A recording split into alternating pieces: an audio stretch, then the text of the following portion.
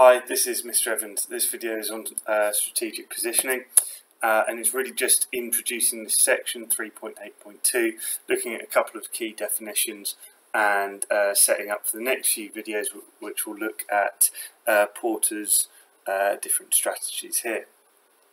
So the first thing we need to be aware of really is that this whole part 3.8, choosing strategic direction, is really about competitive advantage. Organisations, when they choose their strategic direction, will be trying to gain some sort of competitive advantage over their customers. So it's really important we understand what we mean when we say competitive advantage. So I would interpret competitive advantage as the unique characteristics of an organisation that differentiate them from their competitors and help them to generate revenues. So competitive advantage is a source of sales effectively for the business. It's what makes customers want to go out and buy an organisation's products. So what can sources of competitive advantage be? Well, it might be that they've got a really strong brand image, a company like Apple, for example. It might be the workforce has got unique skills and attributes and talents that competitors can't copy easily. It might simply be that the organisation has managed to benefit from economies of scale, lower average costs, and can therefore either sell their products at a low price or generate profits, large profits off its sales. It might be that the design of the products is really good, really strong, and makes people want to buy them. It might simply be that the organisation has a competitive advantage because it's in a geographical location where there's no competitors. Maybe it's a petrol station on the middle of a road that's relatively uninhabited and have got few petrol stations around. You know, people need to fill up with petrol there. Their competitive advantage is the fact that they're well positioned geographically. You know, other examples of geographical competitive advantage might be tourism. You know, maybe you're near an area of outstanding natural beauty or something like that. Customer service can be a source of competitive advantage.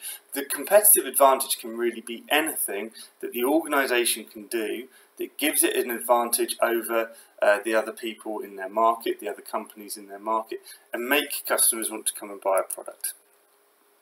So, the other key phrase that you need to be aware of is strategic positioning. Okay, so what is strategic positioning? Well, strategic positioning, the name implies that we are taking a strategic approach. In other words, this isn't like by accident. We're not like falling into something by mistake. We're taking a very deliberate choice. We're setting a plan to position ourselves within a market. So we could define it as the process of choosing the methods an organisation will use to differentiate themselves within the markets in which they compete. So, you know, what's going to be our unique selling point? Where are we going to put ourselves in this market? We could position ourselves as a low price provider, right? As long as our products aren't are of a reasonable quality, we could set ourselves up as a low price provider, and that becomes our strategic position within the market. We're cheaper than everybody else. Our products are pretty good, they're not too bad at all, and people are happy to come and shop with us. Or it might be that we've got a high level of perceived benefits. In other words, consumers value something about the product. Maybe it does something unique that competitive products don't do. So I'm going to make a couple of videos on Porter's generic strategies over the next couple of videos. But I just want to introduce this model. So this is Michael Porter again, who we saw with the 5 forces. This is a marketing strategy, a guide for Porter's marketing strategies, and he did research and he suggested that there are really four methods by which an organisation can compete within their market and for their marketing strategy. So we've got two axes here. We've got the market, in other words, the customers, is the organisation focusing on the mass market, making a lot of sales, or is it a niche market, a relatively small market, a sub-market within the mass market of consumers with similar characteristics. Then on this axis we've got the source of competitive advantage, and basically Michael Porter said there are two sources of competitive advantage. You can either be a low cost provider, and that can be effective as long as your quality is reasonable and people are happy to think that the low cost reflects reasonable value for money. Or a differentiation strategy where you differentiate yourself from the rest of the market.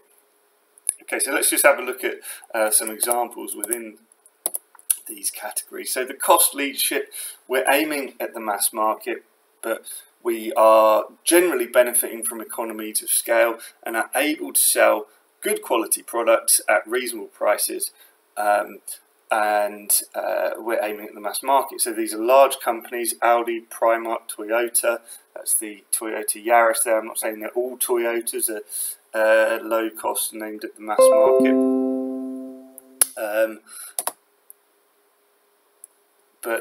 Excuse me. But that's the cost leadership strategy. We're selling low cost products, we're gaining economies of scale, we're a big company, we're aiming at the mass market. On the other hand, the opposite strategy to that is a niche market with a highly differentiated and usually high cost product. So a typical example of focused differentiation would be a tailor making handmade suits for a small number of customers who are willing to pay a high price for a really high quality product. David Lloyd gyms are another example. They're quite high priced gyms. They're not focusing at the whole market, they're focusing at a premium end customer who's willing to pay a higher price. Or Bugatti. They don't sell many Bugattis at all, but it's a strategy of focused differentiation where they're focusing on a very small subsection of the market, selling them a really high quality, high priced product. So they're kind of the two, if you're selling low price, mass market; if you're selling a differentiated product, it's a small niche market. They tend to be the strategies that we think of. But let's go back to and have a look at a cost focus. So a cost focus strategy means we're selling a low price product, but we're picking a relatively small market niche. So examples of this might be Poundland. They're aiming at a very particular market niche, but they sell at a very, very low cost. Skoda are an example of a company, very high quality cars, but they're not exactly mass market cars yet. That might change, but they're good quality cars, but they're focused on a relatively small subsection of the market.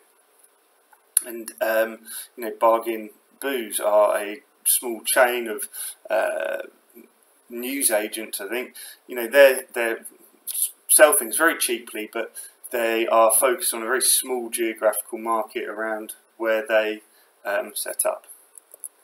So the final one is differentiation leadership, which can be a very hard strategy to follow because you're trying to sell a product which is differentiated to the mass market. Apple, Nike and BMW are examples of companies that have done this really well. They're highly differentiated product companies. We all recognise the brands, but they are essentially mass market brands. So in the next couple of videos we'll have a look at those strategies in a bit more detail.